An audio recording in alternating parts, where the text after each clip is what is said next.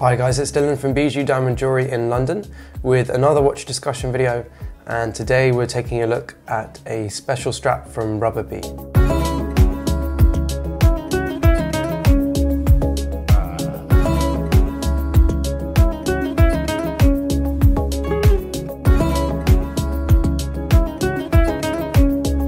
During this little review of the strap, I'm going to take into account different things that we've encountered from our clients and points that our clients have given us about straps in general. There are tons of rubber straps out there on the market, and our clients have tried lots of different straps. We've tried different straps as well here at Bijou Diamond Jewellery in-house to really be able to help us advise our clients to the best of our ability which straps are the best for their watches. Some of our clients don't like to keep their watches on the original bracelets or original straps, so it's good for us to know, what are the best straps out there. So I'm going to take into account pointers that they've told us about things they like and don't like about certain straps, and also what we've discovered about rubber straps out there as well. I'll explain some of the reasons in this video of why we always now recommend Rubber Bee to our clients, and also new clients as well. So I'm just going to start with some of the details on Rubber Bee that makes them slightly unique, or actually just some details about the straps they make. So Rubber Bee only sell vulcanized rubber straps, and vulcanized rubber basically is heat-treated rubber. The word vulcanized comes from the Roman god of fire called Vulcan.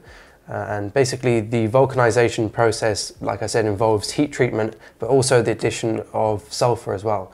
And what that does, the heat treatment and the sulfur, strengthens the bonds between the atoms in the molecular structure of the rubber, which makes it extremely strong versus normal standard rubber. So this is obviously really useful for a watch strap that is susceptible to lots of wear and tear, as it's on your wrist all day long, quite regularly. For most people that actually buy these, or most of our clients that own these, they actually put these rubber straps on their day-to-day watches. So it's important that these straps can undergo a lot of the daily tolls and stresses that a watch can be susceptible to, or a strap can be susceptible to. Some of those wear and tear things are things like solvents, so fragrances, or maybe washing up liquid, etc., etc. So maybe some harsh chemicals. Oils also can damage rubber, so sweat, several different chemicals, salt water, etc., chlorine. There's loads of solvents that you can look at that can damage rubber. Another thing that we have to look out for is things like stretching, tearing, warping, and also scratching. It's important to take into account all those different things for day-to-day wear. And vulcanized rubber is extremely resistant to all of those things that I mentioned due to that really strong molecular structure. A lot of our clients that were using cheaper straps compared to Rubber Bee straps, or lesser quality straps, we're finding that their straps were becoming tarnished quite easily and quickly, stretching, warping, scratching especially, and also tearing. So those things there, those wear and tear items there that I said, or circumstances, were things that clients were often telling us were things that happened to their rubber straps, and they obviously wanted to find a replacement that wouldn't do that. And obviously vulcanized rubber from Rubber Bee was really the best solution that we could find to that, because it is so resistant to all those different things. Another brilliant thing about vulcanized rubber is that it's not coated. It doesn't need a coating. Lesser quality rubber or lesser strength rubber has to be coated with a special coating to protect the rubber underneath. And over time, that coating can be worn away. You can see that on a lot of straps from other brands, where the coating becomes a little bit shiny, or is originally matte, and then the coating gets worn away and it becomes slightly shiny or discolored underneath. Another little great point about vulcanized rubber as well is that vulcanized rubber is a very soft, non-sticky or tacky feel, or it doesn't have a tacky feel to it. If you feel normal rubber, it kind of pulls against your skin and sometimes pulls hairs as well, because it's quite a tacky, sticky feel, whereas vulcanized rubber is completely matte and very soft. The actual vulcanization process removes that sticky feel. Another great thing about vulcanized rubber straps is that it doesn't wear away and become shiny like cheaper rubber straps do. That's one of the worst looks on a rubber strap, is when it starts to become shiny and has a sheen to it. It just ruins the whole aesthetic of the rubber, and you get this discrepancy where you've got half your strap as a satin finish and then some accents on it as a shiny finish. It just doesn't look very clean or high-end or luxury. And a brilliant thing that's unique actually to Rubber Bee is actually that we can show you specifically on this strap as well, is their volchromatic technology. And that is specifically looking at that strip of red colour that we see here on this one. This is available in different colours from them, but basically what it is bonding a minor colour, so this red in this case, to a major colour like the black. And most companies will just glue this strip on, or they will paint that strip with red paint or red dye.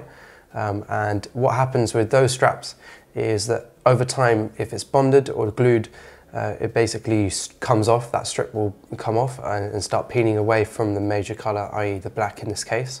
And if it's painted or dyed, that dye or paint will eventually wear off and you'll have a different colour underneath.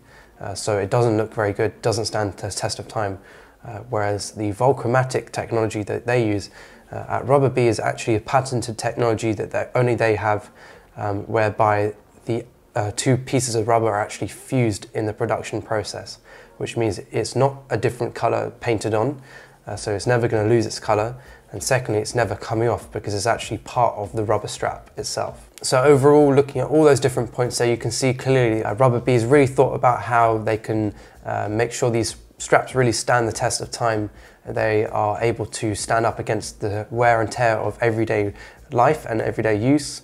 You know, these straps are made for sports watches as well. Most of the watches they're made for are sports watches, so they're designed to take the tolls of more aggressive wear and tear versus just wearing it in the office. And overall, that just means that the strap is going to last longer and look newer for much longer as well. It's going to look new and fresh, it's not going to fade or look really nasty. They are just brilliant straps that are really built to stand the test of time. I think it's kind of a unique area of the watch market. It's funny because people's mentality with straps is that they're meant to be disposable. You know, you think about a leather strap, you know, that has a limited shelf life on it. And a rubber strap, people see the same thing, you know, that it has a limited shelf life. You can't have it for that long. You keep the watch, but you don't keep the strap. So at Bijou Diamond Jewellery, we've really tried to educate people and make them understand that actually if you buy a good quality strap, it's not disposable, it can live with your watch for the rest of its life if you look after it properly. And really that's what Rubber Bee have strived to do, is really to look for or build a strap that is all about longevity and high quality and something that will last a long time, if not the lifetime of the watch, if it's looked after properly. A really big selling point about Rubber Bee that we always explain to our clients, and again something that they definitely notice when they see the strap in real life, is that this is a Swiss-made strap. And it's actually the only company to make their straps in Switzerland. Of course, Patek Philippe, you know, Audemars Piguet, blah blah blah blah blah. They make their straps in their factories or other factories in Switzerland.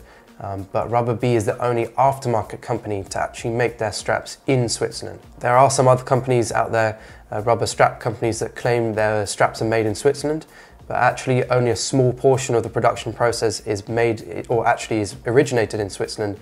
The rest is actually put together elsewhere, outside of the EU, whereas Rubber Bee's process from start to finish all in Switzerland. And what comes with a Swiss-made strap? Well, we're buying Swiss watches and all these straps are made for Swiss watches, and clients straight away notice when we put the strap on their watch that the same attention to detail and perfection that goes into their timepiece is carried over onto that strap. And that is obviously the same Swiss mentality that goes across the whole watch industry, and Rubber Bee have taken that same mentality and applied it to their straps. And I think that's what our clients have really fell in love with these Rubber Bee straps, because it's so rare to find an aftermarket strap that feels as if it was made by that actual brand for that very specific watch. For example, this strap for this Rolex Daytona feels exactly like it's come direct from the factory, built specifically for this watch from Rolex. Which brings me on to the fit and finish on these. And the fit and finish is brilliant. That is what the clients love. Like I said, you know, the spacing is perfect around the straps, the alignment is perfect. Everything is micro adjusted when they make a strap in the factory to make sure it fits the watch perfectly. And this is a really underrated thing. I can't stress this enough. The actual alignment on your watch is incredibly important. We actually have quite a few repairs here in London per year for people who have put poor quality straps on their watches, and that has actually damaged the lugs on the watch or the rest of the case on the watch but most of the time the most damaged area of the watch is actually the pins, and they can often be bent and skewed, and we have to throw them away and get brand new ones. So it's important really to find a strap like rubber B straps that are aligned properly for your watch and not going to break the watch. Okay, so that kind of concludes the specific stuff about rubber B and stuff they do to make their straps unique. And in our opinion at Bijou Diamond Jewellery, the best of the best that you can buy in terms of rubber straps. We actually find the quality is better on rubber B straps versus some big important brands in the industry. So let's have a look at this specific one for this Daytona. And the one we're looking at here, like I said, is a volchromatic strap. This one here features the original clasp from this Daytona, which is a really nice touch. My favorite thing about the strap is, of course, that we have this black strap with the black bezel, the black dial, and then the really nice red accent on the strap to match the red Daytona writing on the dial. That is really special. I think it's such a cool feature to match up those different elements from the watch and replicate it over onto the actual strap as well. Yes, the bracelet is better for dressy looks, and there's no denying that this rubber strap does dress down this watch. You know, you can't really wear it with a suit with this rubber strap on. I'm sure many people will, but really the bracelet is a much better option if you want to wear it with a suit. But this is just a brilliant sports watch now that's on this rubber strap. It's much more comfortable than the bracelet as well, and it's stealthier, it's a bit more unique as well. You don't really, you know, the likelihood of you seeing someone wearing this exact variation of strap with this exact watch is very slim. The likelihood of you seeing someone wearing a steel Daytona is quite high. So yeah, it's nice that you can have that unique look. Also the fact it's stealthier, you know, a little bit more understated now that's on the strap. So would I own this strap? Of course. I would definitely own this, and I would definitely own it on this steel Daytona. I love the fact that it has the clasp, the original clasp on this one.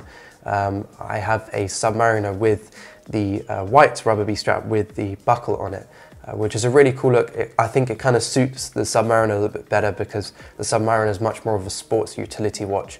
You know, it has a bit more of a chunky, rugged feel, whereas the Daytona's got much more of a delicate feel.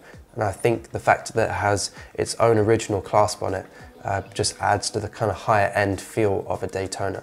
So yes, this variation is one of my favorite rubber B straps they do. It's one of my favorite rubber straps, full stop. They do some really cool variations for Audemars Piguet and Patek Philippe as well, and some brilliant straps from Rolexes. They're by far the leaders in the industry, and we always recommend them to our clients because without fail they are always the best option for each client. Thanks guys for watching. Let us know in the comments, would you put a strap on your watch? It's quite an interesting debate about keeping watches factory or changing them up. We're finding increasingly now with our clients that they want to change the look of their watches and make them a bit more unique to them.